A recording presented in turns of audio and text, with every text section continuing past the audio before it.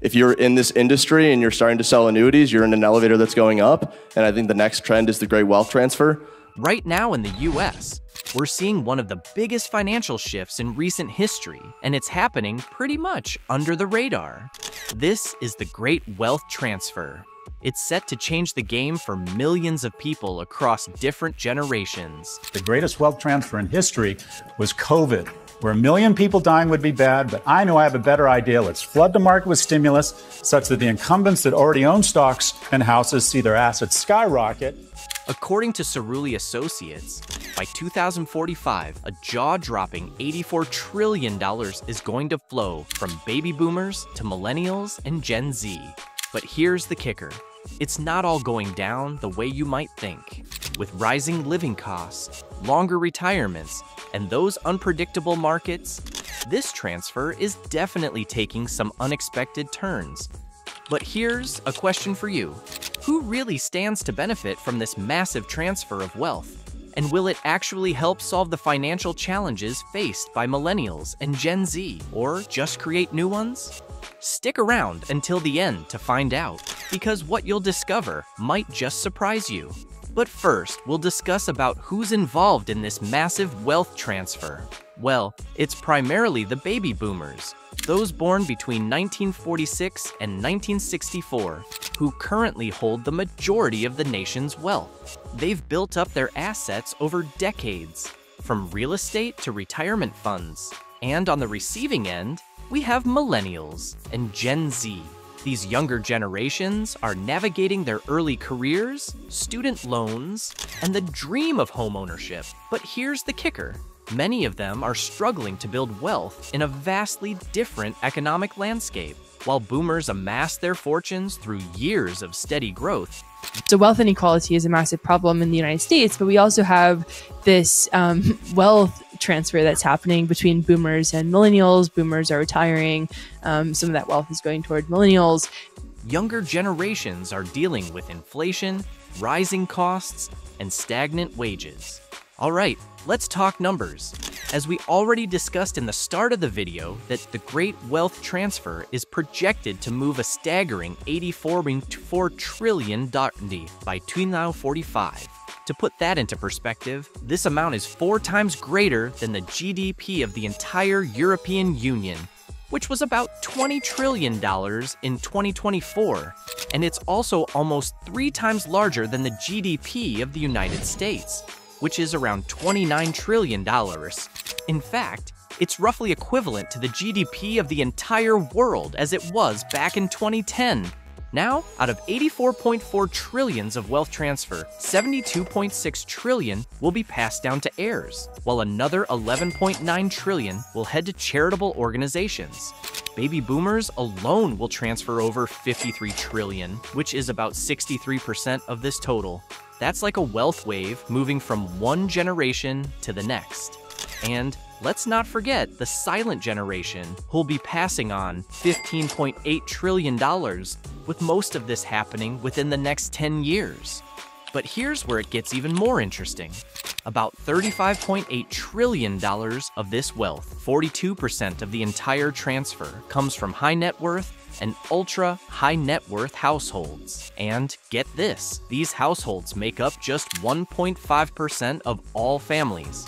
So, a tiny slice of the population is moving nearly half of all that wealth. That's a lot of zeros for a small percentage of people. Now, for those on the receiving end, it's not just about waiting for an inheritance check. Tax planning is becoming a big part of the picture. High net worth families are using strategies like grantor trusts, which 77% of wealth practices recommend to improve tax efficiency. Then there are spousal lifetime access trusts, popular with 54% of advisors, and good old strategic gifting, which 46% of families use. According to Chase Horton, a Cerulli analyst, wealth managers have to keep up with tax laws as they're constantly evolving. Why? Because these laws will affect how smoothly wealth gets passed down and how much actually stays in the family versus going to Uncle Sam. So you might be wondering, why is this transfer happening now? It's partly due to simple timing. Boomers are aging, and naturally, they're beginning to pass on their wealth. But it's also influenced by broader economic trends. In recent years, living expenses have skyrocketed. Housing, healthcare, and education costs are taking a bigger bite out of incomes than ever before. From 20, 25 years from now, when your grandchildren say, "What the fuck did you do during the greatest transformation of wealth?"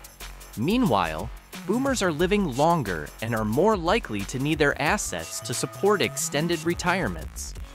These factors mean that, even as wealth is being transferred, it's not happening in the ways you'd expect. The wealth is often tied up in assets that are hard to liquidate quickly, like real estate or stocks, rather than cash that can be easily handed down. Now, how is this wealth actually being transferred? Inheritance is one major channel, but it's not just about who gets what in a will. Boomers are increasingly using living trusts, investing in businesses with their children, or even gifting while they're alive to avoid high estate taxes. But here's where it gets tricky. These transfers are often influenced by the markets. If real estate prices drop, for example, those assets might not be as valuable as once thought. And then there's the role of government policies. With estate taxes and shifting regulations, it's not just a matter of passing down wealth, but of navigating a complex web of financial rules. As boomers transfer their wealth, they're also reshaping it, adding layers of complexity for millennials and Gen Z to unravel. But there's more to this wealth transfer than meets the eye. While we often picture inheritances as checks and property being passed down, many older adults are embracing a more hands-on approach called giving while living. This isn't just about leaving behind money, it's about sharing wealth and experiences in real time. Think about it. Parents have been paying for their kids' education, helping with weddings, and even chipping in for first homes for years. But now, it's becoming even more common for boomers to prioritize sharing their wealth while they're here to enjoy it with their families. Then there is one of the biggest trends, multi-generational travel. After the pandemic, the travel industry saw a boom in families, especially grandparents and their kids and grandkids taking trips together. It's about more than just seeing the sights. It's about creating memories across generations. According to a recent U.S. Family Travel Association survey, half of the respondents have taken a multi-generational trip in the past 3 years. And guess who's usually footing the bill? Grandparents. They're planning, organizing, and paying for these experiences because they see travel as a way to connect, bond, and share memories with their families. For many boomers, these experiences are a part of their legacy. They're choosing to enjoy their wealth alongside their families, creating lasting memories that no amount of money can buy. It's also a way for extended family members to join in on the fun, with cousins, nieces, and nephews often tagging along to not miss out on the bonding. And for some, the idea of skip-gen travel, where grandparents take their grandkids on trips without the parents, is gaining popularity, creating unique opportunities for bonding. While the great wealth transfer will be about money changing hands, it's clear that this transfer goes beyond financial assets. It's about passing down experiences, memories, and connections that shape families for generations. As boomers share these moments, they're redefining what wealth truly means.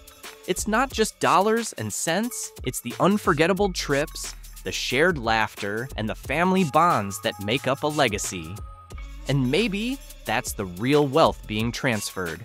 So, as the great wealth transfer unfolds, it's not just about inheriting assets. It's about understanding and adapting to a changing financial world. Whether you're a boomer, millennial, or Gen Z, this shift will likely impact you in ways you haven't even considered yet. Stick with us for more insights into these changes. And if you found this video enlightening, don't forget to subscribe and share your thoughts in the comments. How do you see this transfer affecting you in your future? This transfer